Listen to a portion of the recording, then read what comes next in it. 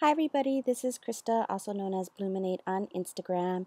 I wanted to do a quick tutorial to demonstrate how you can create those stacking cups with the Planner Society Digital Christmas Kit for 2017. I've been seeing a lot of people making the stacking cups. I've also received some messages from people asking for help, so I thought I'd do a quick tutorial. First off, I'm going to want to get rid of this print line or the border. So let's go to my print page setup, and you may not have this option if your printer does not have the capability for borderless printer, but most newer printers, I have an inkjet Canon MG7720. I know it works for that, and also for an HP OfficeJet Pro 8610 and OfficeJet Pro 8620. So I'm going to select the Canon MG7720. I'm going to go to US letter. I'm going to select the borderless, US letter borderless, and click OK. Now that gray print border is gone. I want to set up my registration marks. If you are just going to design on here and print and then fussy cut with scissors, you don't need to do this next step. But if you are going to design, print, and utilize your silhouette, cameo, or portrait to cut out your die cuts or stickers, then you do need to make sure that you set up your registration marks. I am going to select type 1 for the cameo portrait. Also, at this point, you might want to do file and save your project to the hard drive. I tend to lose some documents or projects because I don't save. It's a bad habit of mine. So let's go to our folder where our digital files are. I have mine in this folder here. Let's go to the Christmas files, icons. I know I want to get some bows, so let's get some bows first. Let's see, I'm just going to drag and drop and shop in the digital in my files. Let's drag this one. There's just too many cute ones to choose from. It makes it really hard. Or you just have a lot of options that you can just keep creating more and more. Never ending. Okay, that looks good. Now let's go down to the mugs. You can also use this search button to click if you know you're just looking for Christmas, or if it's under mugs. It just depends on how you have named your files. So I'm going to go ahead and drag in all the mugs, making sure that I do not override it by hovering over another image. Just drag it into an empty home. So I'm just going to drag them on. And I normally do this, I'll just drag a bunch of icons on here so that I can then start designing with it and figuring out, and I don't have to keep clicking back and forth. So let's put, because I have OCD, let's get all the bows nice together. And then the mugs, it won't really matter because I am going to move them around. Another tip that you might want to do is you might want to keep these here to use for other things, and you can right click and duplicate it, and then actually use this one as the one that you're going to manipulate or utilize. Sometimes I do that, it just depends. So I'm going to start off with family, joy,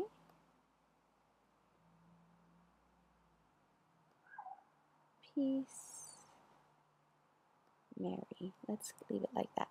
And somebody had suggested when I was doing an Instagram live that the way that she gets these to all line up would be to highlight it, and to highlight it, let's see, let me zoom in.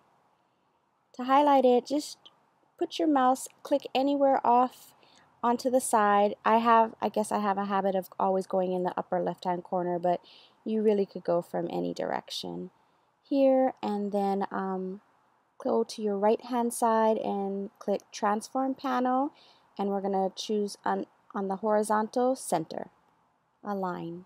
Okay? So you could do that just to get it kind of in a general place, and then you can start moving them. So I'm going to use my arrow keys. I just find I have more control with the arrow keys. Oops. And this one I am going to right click and bring to the front. Might as well do that to Mary too. Right click, bring to the front, arrow keys, and then I'm gonna probably have them tilting. Let's just keep. Okay, so let's tilt some of these.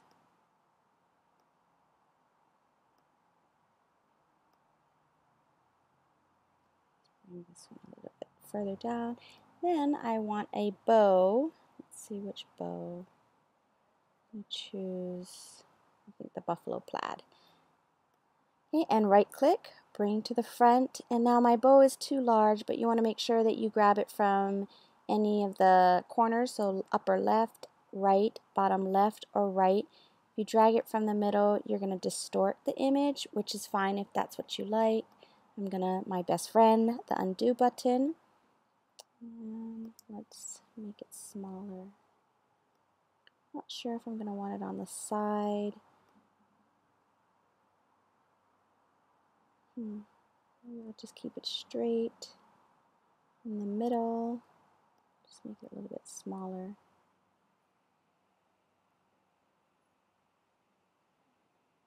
I think that looks good. Okay, and once I'm happy, I think I'm gonna, so right now what I'm doing is I'm gonna select, and I'm holding the shift key so I can select these images because I do want to bring everything down just a little bit more. There.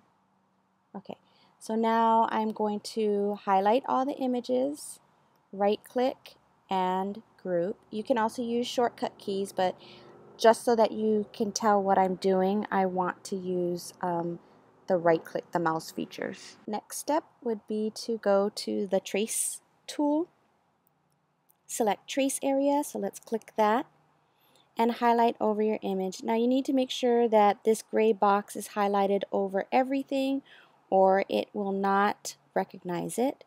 So here you can drag it from the right or left, top, bottom, corner, it doesn't matter. So the gray, once you have your gray highlighted shadow over the entire image, let's bump the threshold up to 100. Sometimes this works, sometimes it doesn't. You can see a lot of, I call this noise. So there's a lot of noise on here. So what I'm going to want to do is I'm going to try to balance out between the low pass here and the threshold. So I like to put the threshold at 1. So you can go ahead and type that and then hit enter. Or you can use these arrows up and down. I'm going to use the arrows for the threshold, so let's bring that down. And I can usually, I usually select between 97 and 98. That seems to be the magic numbers. 98 looks good, so I'm going to select trace outer edge. And as you can see, it did not pick up any of those lines. So now I'm going to select my line color. And I want to change this red line to a blue trace line, unless you want your silhouette to cut directly around. And again, if you are not using a silhouette to cut this, once you've designed it and grouped it and placed it and on your paper and loaded it up with whatever other die cuts or stickers you want to make, then you could go ahead and just print it and fussy cut with scissors. But the next few steps will be specifically if you're going to use a silhouette. So I'm going to try to click on this red line because I want that to be a trace line. You see here it changed to the red box got smaller, so that means it's selected. If I select the actual image, this is not, the red box is not highlighted. Sometimes you'll see this transparent box will be selected, but I'm going to go back and click on the red. Oh, let's click off. Click on a red line. There we go. And you see how this box is now changed to a smaller box compared to the other. So it's selected. I'm going to now select the blue, change it to a blue line. Let's zoom out so you can fully see what I'm doing. Let's select, and I'm going to move, if you're using the basic edition, I don't believe you can move the boxes around these options or tools, but for the designer and above, you can. So next, let's select the offset panel, making sure we're still selected on the blue. So if you're selected, let's see, if I just select this image as a whole, then if I click offset, see how you're getting these lines? That's not what you want. So and you can't undo this. Your best friend can't help you, but you can just delete that. So let's delete that and make sure, so now let's click off. Let's click back on. I'm going to select the blue. So see how we're selected the blue? Now if you click offset, it will make the offset that you're looking for. And let's use the buttons, or if you have your magic number, you can just plug it in and hit enter. I'm going to choose 45. I think I am almost at that age, so let's go with that number. And this line I do want to change from the blue to now a red, so that's our cut line. And that's literally it. Let's group it all so that we can position it where we want. I'm going to zoom out so you can fully see the page. Now what I can do here is I can duplicate it, make more. I can copy, paste. Let's see, let's duplicate it. You can, oops, I'm not used to using that. I'm used to using just copy paste with hotkeys. So if you copy paste, let's duplicate it one more time. And let's spin it around because maybe we could fit 3 on here. See? So there's all these things that you could do. Now what I would also, or let's show you. So you can, again, don't resize it by pulling it from the top, the bottom, or the sides, because you will distort it unless that's the look that you're looking for. My best friend, undo, get it back to the original size. I can, if you want to resize it, make it smaller, or bigger, larger. Just pull it from any of the corners, left, upper left, right, bottom left, or right.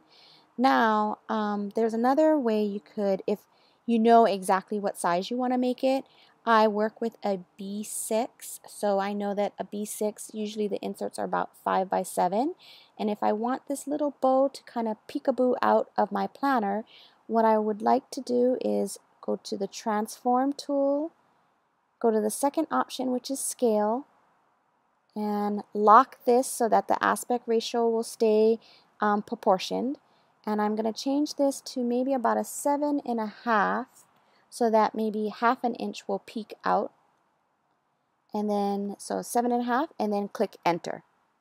So now it's distributed, it's balanced out, so the width has now changed. Does that make sense? I'll undo it so you can see. So from a 2.9, so about 3 inches, 3 by 7, I'm changing, making sure this is locked. I'm going to change it to a 7.5.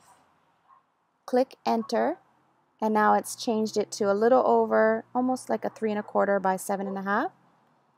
Hit apply just in case. Sometimes, I don't know, you need to do that, you don't need to do that. And then if I want to make this so that the front will look like this and then the back, I can glue 2 pieces together and it'll look pretty and say the same thing on both sides, although this has words on it. So let's see. We go to the replicate tool and let's choose the mirror left.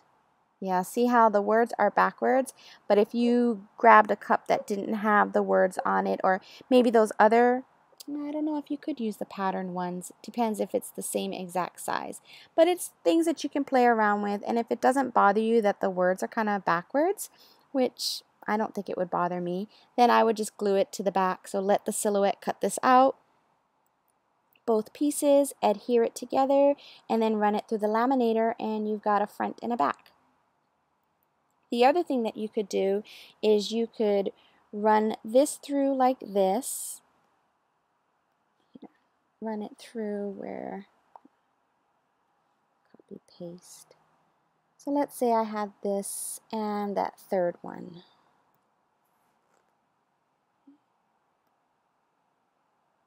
So if we run it like this, oh, I made it much larger, that's why. Let's make this one smaller for this tutorial.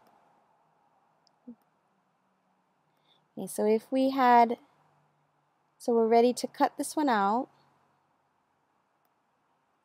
If you run this through the printer this way and then you print a pattern paper on the back, like a buffalo plaid on the back, then when the silhouette cuts it out, you'll have a nice pattern on the back. I hope that makes sense.